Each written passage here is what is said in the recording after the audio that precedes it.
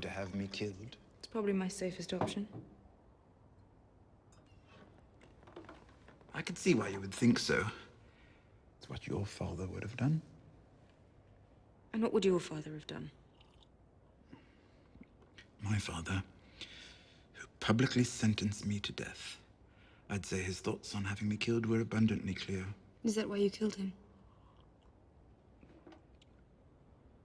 Someday, if you decide not to execute me, I'll tell you all about why I killed my father.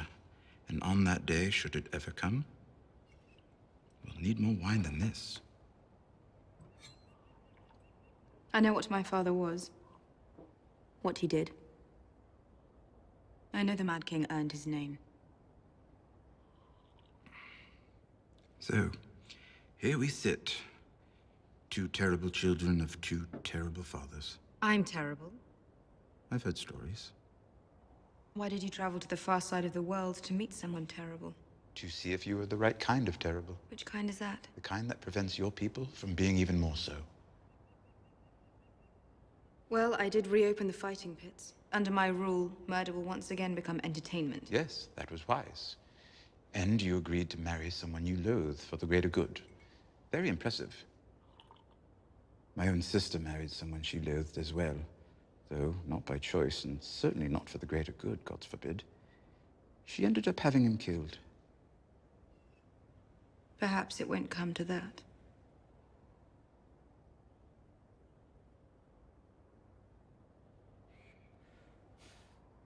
It's not impossible that Varys was right about you after all. Varys? King Robert's spy master? Yes, he's the one who convinced me to come find you. He was my traveling companion before Sir Jorah seized that role for himself. Jorah sent my secrets to Varys. For 20 years, the Spider oversaw the campaign to find and kill me. He did what he had to do to survive. He did a lot of other things as well, things he didn't have to do. I suspect he's the main reason you weren't slaughtered in your crib. But you trust him? Yes, oddly. He may be the only person in the world I trust. Except my brother. The brother who killed my father? That's the one. Perhaps I will have you killed after all. Your queenly prerogative. I'd given up on life. Until Varys convinced me you might be worth living for. If you chop off my head, well, my final days were interesting.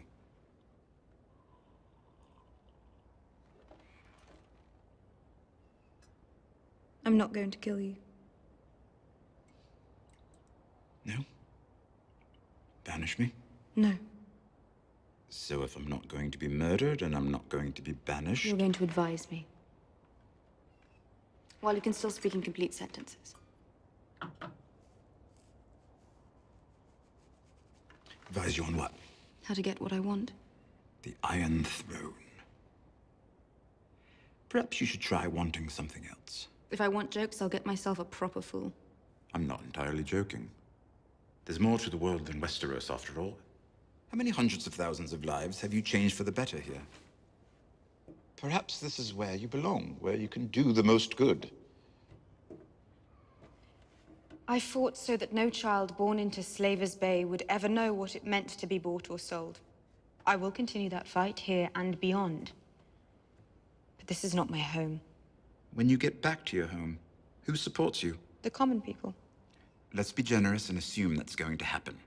Here in Slaver's Bay, you had the support of the common people, and only the common people. What was that like? Ruling without the rich? House Targaryen is gone.